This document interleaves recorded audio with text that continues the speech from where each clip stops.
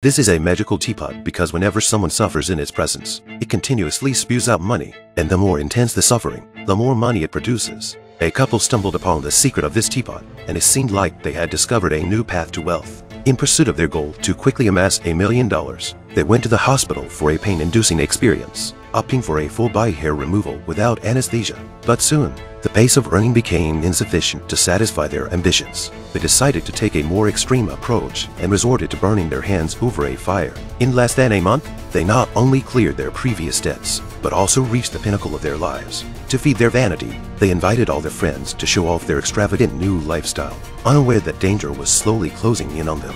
One day, a stranger knocked on their door, claiming to be an expert in ancient civilizations. He explained that the teapot was an evil artifact with a history of hundreds of years. It could bring wealth but also arouse one's deepest desires. He suggested handing over the teapot for proper containment.